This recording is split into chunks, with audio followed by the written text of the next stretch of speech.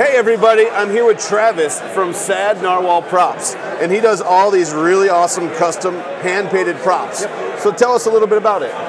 Okay, cool. So I got started in college. I'm still in college, but I started in a dorm room with a tiny, tiny printer, and I just wanted to kind of make something cool.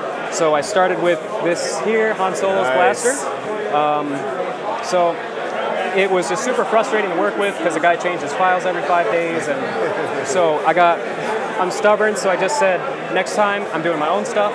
So I started, using Fusion 360, drawing things up, hand painting everything. Nice. And it's just been a really cool hobby, That's cool. And you get to meet all kinds of cool people. Nice. Is this your first time at MRRF? Yes. Well, first time with a table, second time in general. Second time here? Nice. Well, this is our first time ever, so that's awesome. Well, yeah. So you print, you said you use a little bit of wood sometimes if you need to, Yep. but you primarily print, and why do you print? I print because, I've looked into foam stuff, into wood, but printing is just you get a precision that you can't get with wood because I'm clumsy. So, if I can put in a number, it'll be that number. Right. And I like knowing that, you pick up something and it feels, it feels like a real thing. It feels real, and you can't get that with foam. Without foam, yeah.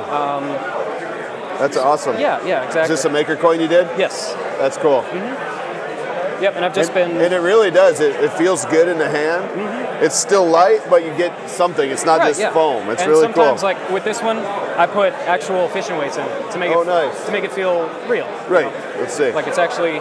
I mean, definitely heavier than a foam would be, for sure. Exactly. It's cool. And so do you use a combination of what kind of paint do you use? I use just acrylics mainly. Okay. A lot of blacks and silvers. Sure. It's just kind of the Walmart brands. It's cheap. It's easy. Whatever works. Quick drying. Yeah. Sometimes I use wood stain like this. This is wood fill. Okay. And I just printed it at kind of a funky angle to get these like a wood grain to it. Sure. And then just wood stain to make it kind of That's like a great idea. Yeah. Nice. And you come up with files? So you come up with your own, for instance, did you design this knife? Nope, that's actually from Witcher 3. Oh, okay, perfect. Just something simple I saw and I was like, oh, I want that. That's cool, that's cool.